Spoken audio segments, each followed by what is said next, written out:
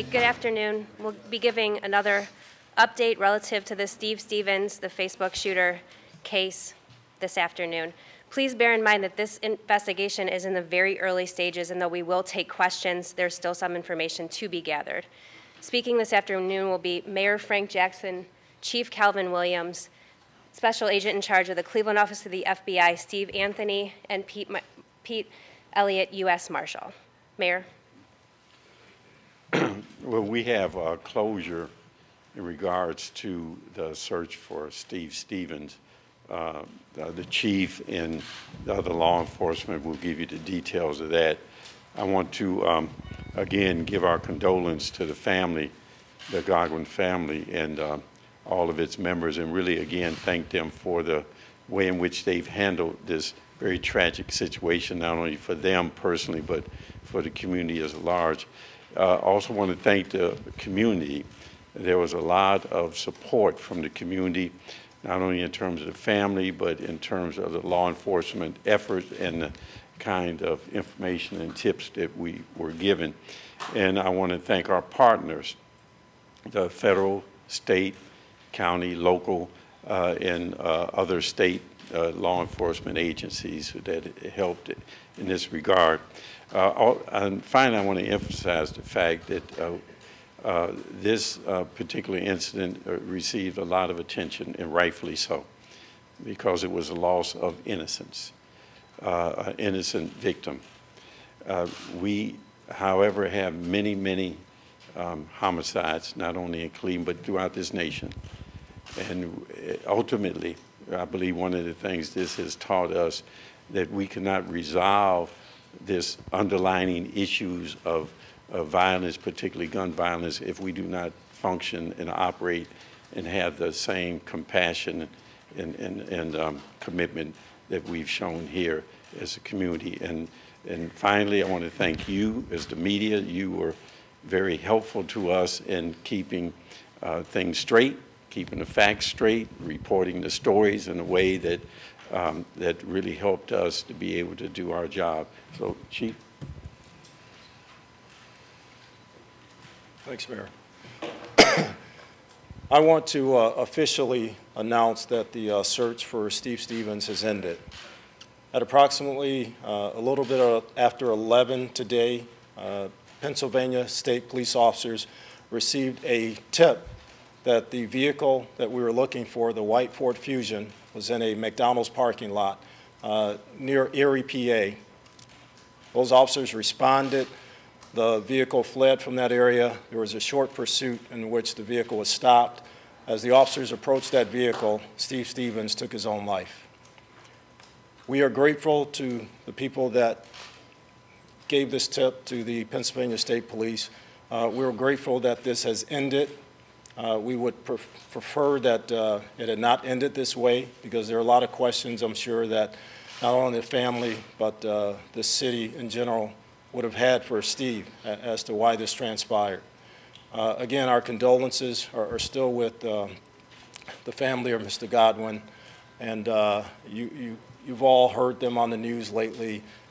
They were forgiving, excuse me, they were forgiving of Steve for committing this atrocious act, and then we need to follow their lead. As the mayor stated, there are other victims in the city and around this country, and we continue to work hard to bring closure to those families also. There are a lot of things about this that we don't know, a lot of circumstances that we're still gathering. As Detective Chotch said, Sergeant Chotch, I'm sorry, stated, we're in the early stages of this. It's been probably less than an hour since this transpired. So as we get that information, we'll get it out. But I know that my partners here, Steve and Pete, would like to come up and say a couple words. Steve? Just real quick, as we discussed, the goal from 2 o'clock Easter Day was to make sure that no one else was a victim of violence by Mr. Stevens. And even though investigation is continuing, we believe that to be the case. That was the #1 goal. Obviously, the other goal was to bring Mr. Stevens in safely, and unfortunately, he chose that not to be the case. So again, we thank the public, as we said from day one, less than 45 hours ago, the public would be key to bringing the tip that was needed to resolve this situation. That's exactly what happened, and kudos to the Pennsylvania State Police for doing an outstanding job and in addressing the tip and bringing this to a conclusion. With that, Pete. Thanks, Steve. Just real quick, I want to thank all the men and women standing up here for their dedication, but I also want to thank all the Deputy U.S. Marshals, the FBI agents, the Cleveland police officers, all the officers who have been up all night for the last couple nights working on this case, pursuing every single lead. So I want to thank them for their dedication and their service. Thank you. Before we take questions, just really quick, no information regarding law enforcement tactics is going to be discussed. So we'll open it up now for questions. Chief, talk to us a little bit more about that pursuit, how exactly it unfolded. I know you weren't there, but Again, we're trying to get that information from the Pennsylvania State Police officers. We initially got the information it was a short pursuit in which the vehicle was stopped. As the officers approached the vehicle, Steve took his own life. did you suspect it was already there? We had that ping that we talked about yesterday. We searched that area prior. We searched that area initially on Sunday when we got that ping up in that area of Erie, PA. We were in the process today of going back and doing a more thorough search of that area, both ground and air assets, when this transpired. You said previously, I know the U.S. Marshals had said either Stevens had killed himself or he was being helped by someone. Do you guys believe that he was being harbored by anyone throughout this 48-hour period? Again, we don't know. I mean, you know, anybody that's been, that way east in the Erie, PA area knows there are a lot of places to hide. There are a lot of remote areas. There are a lot of woods, farms and barns and things like that. So until we actually can get our investigators up there to confer with the state police officers and really look in the vehicle itself and maybe track back hopefully some people that may have seen him along the way today, we won't actually know where he was and what he was doing. Did he shoot himself in the head? Is that what happened? I don't know. We don't know. Did he die on the scene? Yes, he did. You had talked this morning about, Border Patrol was notified. You didn't know where he could be in the U.S. Is that kind of a diversion? Did you have a better idea? How'd you narrow it down? I can't comment on that.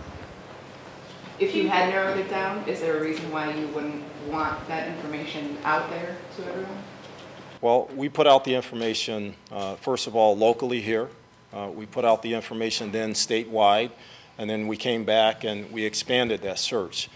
So as we got information through leads, through our investigators that have been working day and night on this, then we expanded that search area. Chief, is there any information prior to Erie where he was? Not that we have right now. Does he have any ties there, do you know? Not that we know of right now, but again, we're taking a slow, cautious approach with this right now. We're making sure that we go back and retrace as much as possible. There may be connections that we don't know about, and if people in that area have maybe seen him and not put two and two together over the last couple of days, we're still encouraging them to call that FBI tip line. So this was a private citizen who called like 911? Again, I don't know. When we get that information, we'll Hey, Chief, was there a higher level of alert in Erie because of that thing?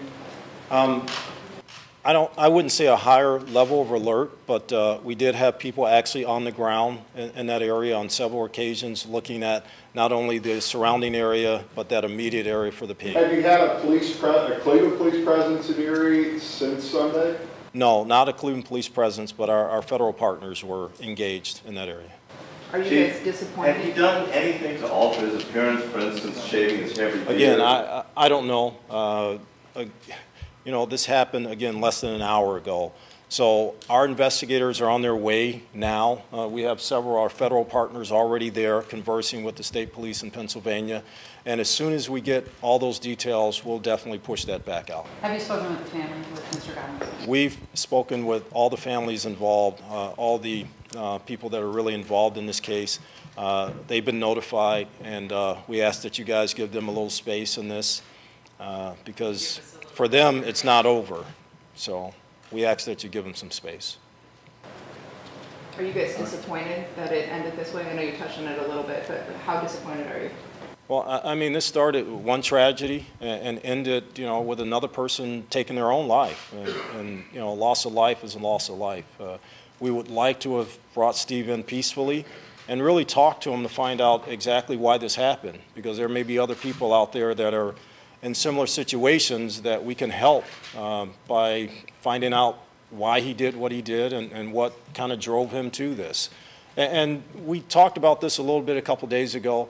If there are people out there that are in what we call sometimes a dark place, or they think they need help, they need to reach out and call. They can call the Division of Police, and we can forward things to our Adams Board, our mental health community here in Northeast Ohio. But if you're feeling, not quite right, and if there are things going on in your life that you need assistance with, you need to reach out and call somebody, and we'll get you that help. The Pennsylvania police said it was a brief pursuit. Do you know what the definition of brief is in this context? Short. A block? I don't have the exact measurements, but that's the same information we got. Was it a short pursuit? Cruiser? Yes. With lights and all the whole 9 yards? Yes, that's the way they're equipped. Do you know anything about the minutes before that? Was he eating at that McDonald's? Or? No, we don't have that information. Again, as soon as we get the real finite details of this, we'll get it out to everybody. We'll be talking with the Office of Public Affairs there too to make sure that we have all the pertinent information to be able to give you guys a little bit more of an update. Like we said, very early in the investigation, the Joint Information Center for Media is still open and it'll stay open. And as we have more information and it's timely, we'll continue to put that out. So thank you. And one thing before we leave, the marshal hit on it. There were dozens and dozens of officers, not just here in Cleveland, but around this country involved in this. And I definitely want to thank them. I don't think we could have gotten to a resolution this quickly without their help, and definitely without the public's help.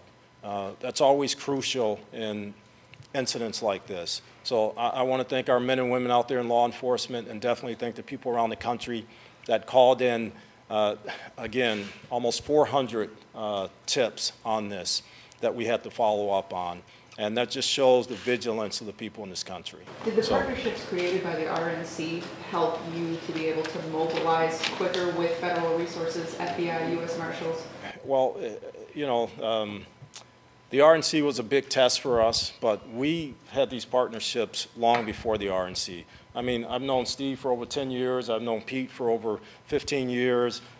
Eric from ATF, Drew. I mean, we've worked together in the city for the last 20 years. So a lot of people talked about us coming together. We're always together. I call these guys and they're there just like that, and vice versa. So there is no disconnect with law enforcement here in Northeast Ohio. Do you worry with all the attention that has gotten this high-profile case that there could be a ripple effect that other people might be encouraged? No, we're not. We're not even putting that energy out there. I think everybody has learned from this. I think the people on social media kind of know the power, and I think they know the harm it can do. So we've talked before about people not living their lives on social media and being truthful in social media and not harming people via social media. And, this is a prime example. This is something that should not have been shared around the world, period. And, our kids, although they should not have seen this, I'm sure a lot have, they need to take this as a lesson. We can't do this in this country. We just can't do it. Chief, in that vein, have you or any of the other law enforcement officials involved had direct conversations with Facebook about how to prevent this, about this particular incident, how to prevent it in the future? I have not had personal conversations with any social media outlet. We have direct connections with them, but I'm sure this is something that's on the radar, maybe of some of our political leaders, our city, state, and federal leaders out here, to have those conversations, not just with Facebook, but with all social media. All right, thank you. Thank you.